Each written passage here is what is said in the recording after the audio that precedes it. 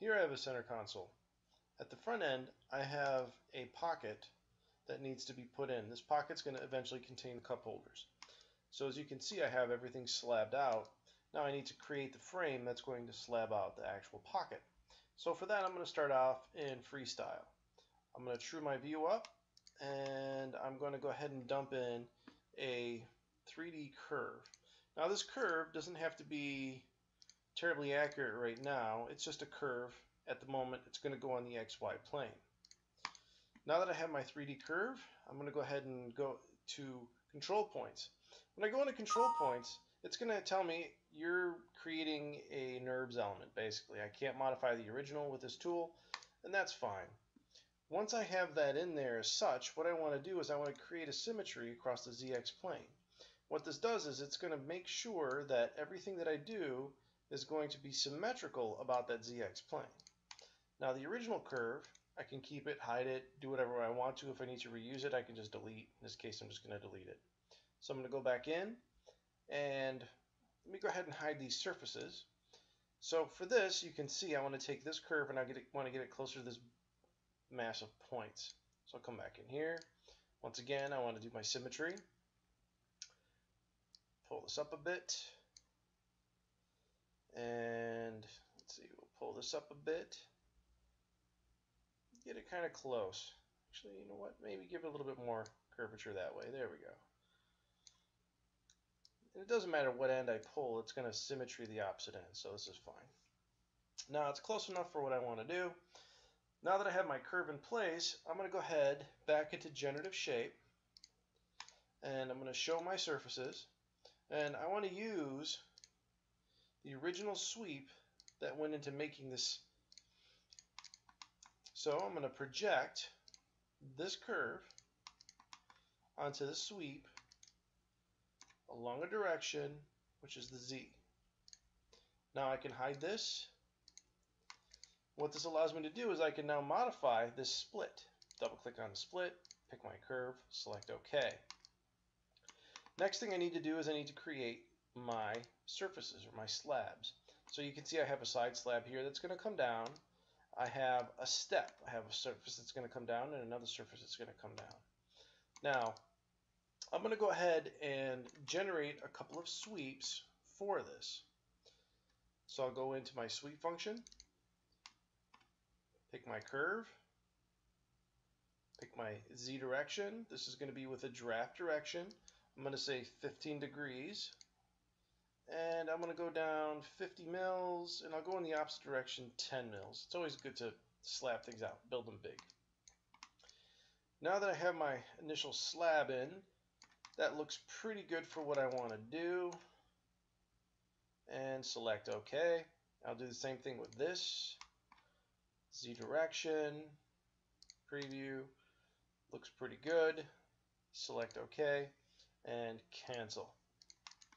Now the next thing I'm going to do is I'm going to take this surface and I'm going to offset it out. The reason I want to take that surface and offset it out is because I want to create a nice concentric looking set of surfaces for this little step. And for that, let me change the color of this. Let me go in here and go into this, make it a little bit easier to see. And for that, I'll just simply do my offset, surface, reverse, and go out that step distance. Now that I have that in, next thing I need to do is create that curve that's there on that step. So for that, once again, I'm going to go back into this, parent children. I'm going to go into sweep. I'm going to hide show. I'm going to offset this, reverse, simply select OK for now. And with this, you can see,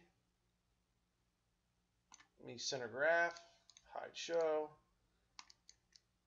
pretty close to where I want to be. That's not too far off. So I'm just going to do an intersection, intersect this and this, select OK. Next thing I'm going to do is I'll just go ahead and do a split. I'm going to split this to this surface, other side, select OK, just to verify that this is what I want. And as you can see, it's pretty close. This surface is pretty close to those points. gives me pretty much everything that I need. Now that I have that in place, next thing I need to do is start thinking about my blends. So you'll see I have to have a nice blend transition across this top surface. I have another blend transition across this surface, and this basically gets blended out into nothing on this wall. And the way I want to do that is I'm going to go in, and with that, I'm going to take this offset, this first offset that I created here, and I'm going to make a shape fillet. That shape fillet is going to go to this surface, and I want to point in the correct direction. I want to go quartile, conic parameter, we'll say 35, and preview. See how that looks. Looks pretty good. And turn off my trim supports. I don't want to trim anything on this. Now that I have that in there, the next thing I need to do is take this offset and do an intersection with this blend here. That gives me that curve. Now, I'm going to take the initial sweep that I use this offset. Let me show that. And what I want to do is I want to make sure that this sweep is intersecting this top, or this blend here as well, and it's hitting, even though I use those curves, it's hitting at this point. This is just a verification that everything lines up and matches. That's all this is. In some cases you need to verify. If you don't verify, you could end up with something that is slightly off at an endpoint. Could be a couple of microns off. You can measure this to make sure everything matches and fits. That's the only purpose for this. You may actually need to use this as a spine string depending on how you construct the surface on this corner. Okay, so now let me go ahead and hide this. I'm going to do my splits once again, and let me hide my point cloud. I'm going to split this offset.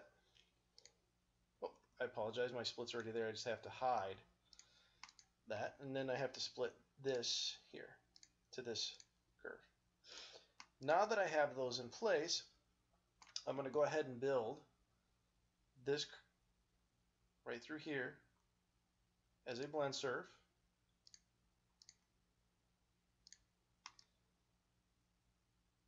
So there's my step surface. Now I need to take this step, I need to transition this all the way around to this curve. Now for that, I'm going to go back in, I'm going to go to my fillet, I'm going to go ahead and extract a boundary on this edge. Just going to say tangent continuity, there.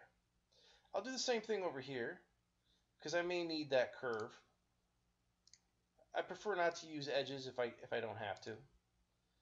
Now that I have that curve in place, what this allows me to do is I can do an intersection. Let me go ahead and hide this, get that out of the way. I want to intersect this and this to create that point. Now, based off of that, I'm going to go back and bring up my initial sweep. There we go. And what I want to do next is I want to take this point and I want to get this point projected up to here. Now I don't want to use the B rep, so I'm going to do another intersection. I'm going to intersect this and this. That's why I extracted it. And do just a simple projection. I want to project this up to here and just say normal. Okay. And let me go ahead and hide this for now. Just want to see something. It gave me a little error message there. Let's go project. Intersect, project, normal, nearest, none. Good. There we go.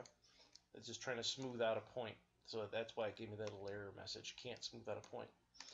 Now, I'm going to go back in and bring back that.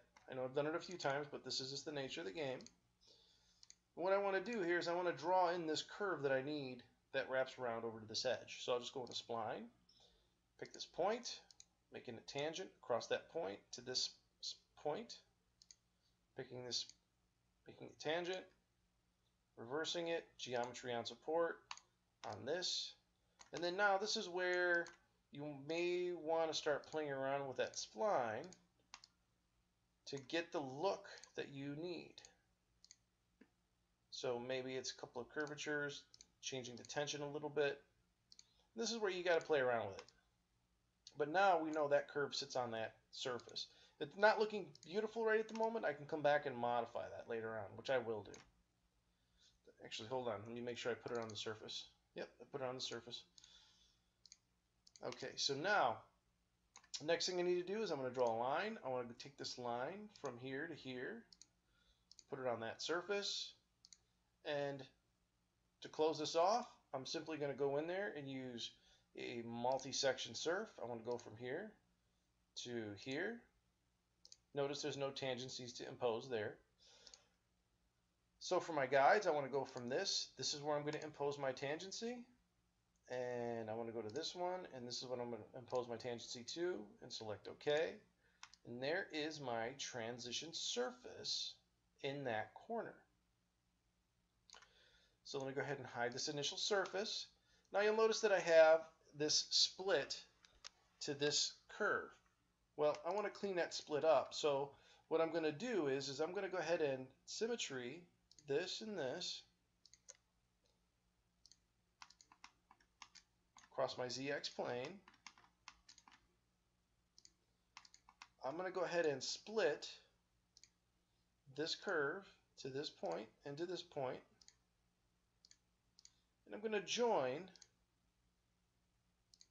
these three curves. So now I'll just go into this, and for that project 2, I'm going to replace it with this. Other side, select OK. Next thing I'm going to do is I'm going to go ahead and symmetry this. I could have picked all these to symmetry at once. And now I'm going to split this to here and to here. Select OK. And then once again, symmetry this.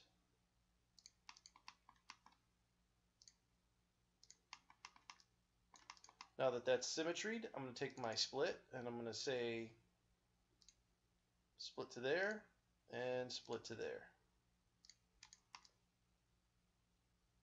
And then split this to here and to here. And to finish this off, I'm just going to symmetry these three elements.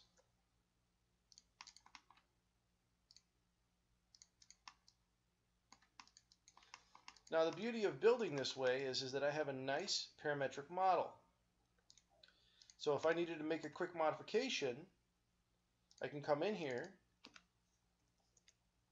and as you can see, that modification happened really quickly.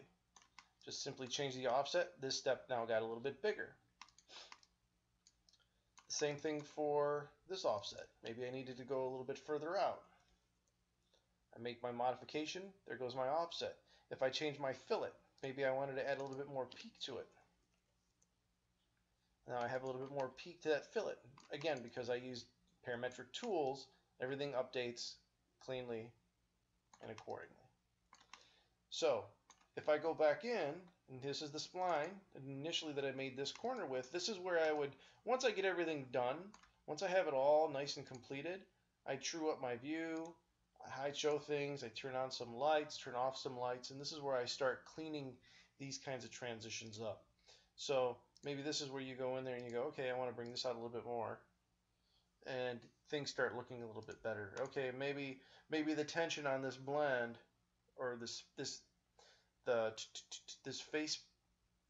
blend or shape fillet, apologize, is a little too steep. Maybe I got to go back to 0.5. So you can start playing around with the final product. And that's the idea behind these parameters, is getting things really close initially. They don't have to be too close, but getting them relatively close, and then going back and tweaking everything and modifying it. So what ends up happening is you end up with a result that's truly desirable without having to do too much work up front. Because you may end up, okay, maybe I need to change this shape and then change this shape again to get what you really want. And maybe not up front. You won't know what it is you want until you have everything carved out, put into place.